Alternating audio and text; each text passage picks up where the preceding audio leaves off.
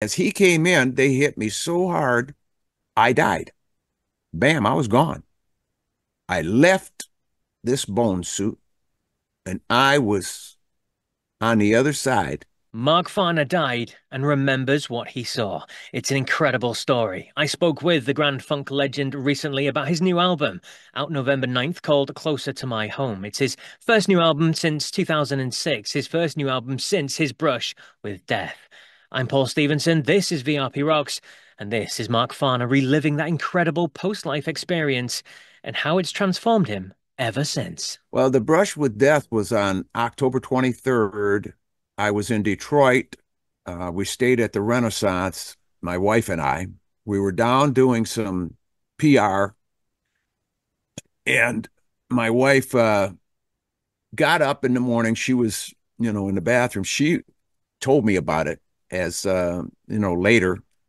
She said, I walked out of the bathroom. She said, your left arm shot up in the air and your left leg shot up in the air and you rolled out. I'm thinking, I don't remember any of this. You know, I remember coming to, the paramedics are around me, and here they got this oxygen mask on my face and they're pouring the oxygen to me. They get me in the ambulance and I go over to Harper in Detroit. Um, they had me on an external pacemaker. I think they had kind of summarized what they thought was wrong, and they were monitoring me.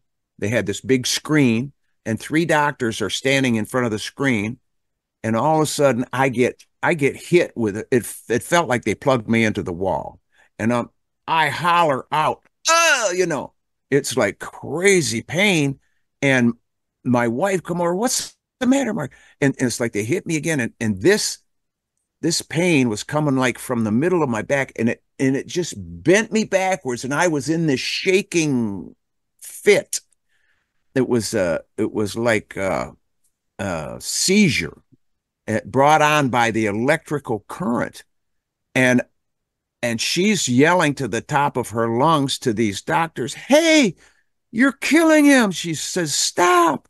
And this doctor comes in from the hallway, what's going on in here? And it's like, um, you know, as he came in, they hit me so hard, it's like I died. Bam, I was gone. I left this bone suit and I was on the other side. I was happy. I was set free. I was debt free. And that relief that I experienced, I can only tell you that it is a great experience.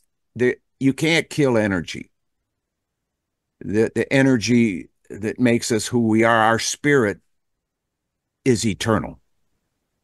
And when it goes to the other side, oh my God, it was like going home. It was like a homecoming. It was like, you know, I'm back with mom and dad. It was so wonderful, the experience. And I knew all things. I knew everything. I even had the reason for the earth years, why we had to do time on earth. I knew that over there, but I couldn't bring it back with me.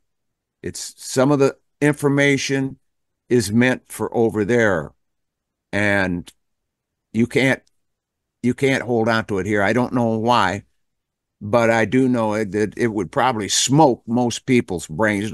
Poof, little cloud of smoke. But on my second reentry, I died twice.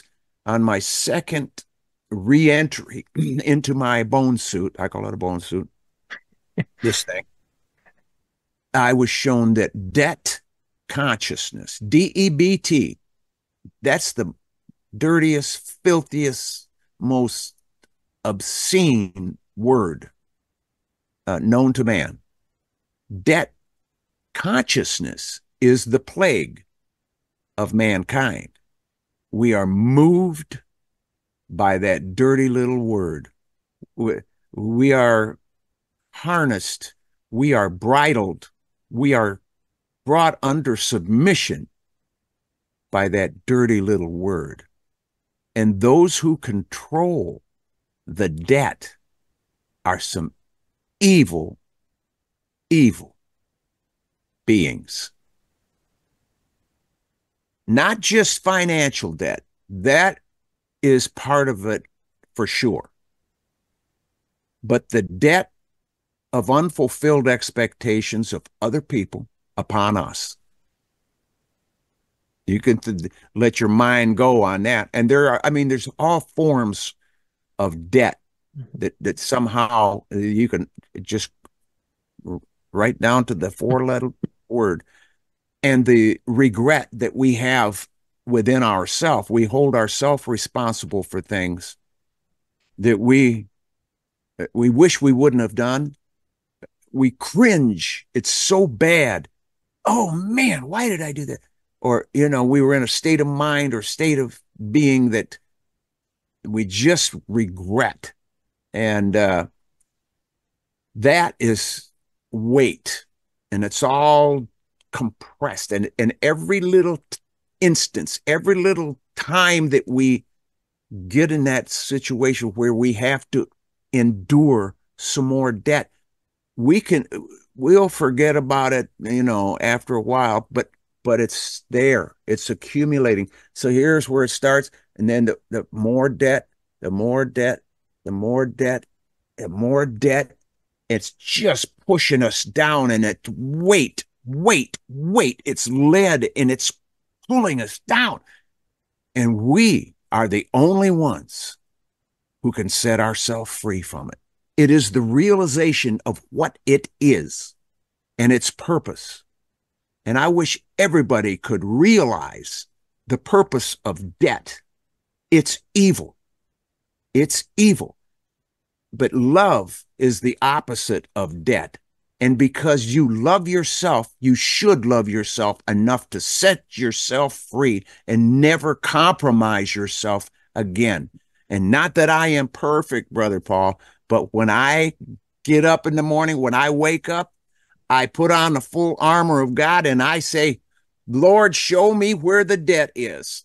I'm open to it. I want to see where it is, because in our memory, we've had these things occur that put us in this debt consciousness. And when we realize what it is, where it is, and we instantly go, oh, thank you. It's like it's taken bolt cutters to that anchor that has been a chain holding us down. We set ourselves free. And especially with regret, personally, I can speak from this position. To set yourself free, you got to let yourself off the hook. It's that's the most difficult. It's easier to set other people free than it is sometimes to set ourselves free, but it needs to be done, and we are the only ones that can do it personally, brother. Wow, so profound and so inspiring words as well. Thank you, Mark. That was incredible. In terms of the hospitalization, then, I mean, what was it in the end that caused your issues, and how long were you dead for? Do you know?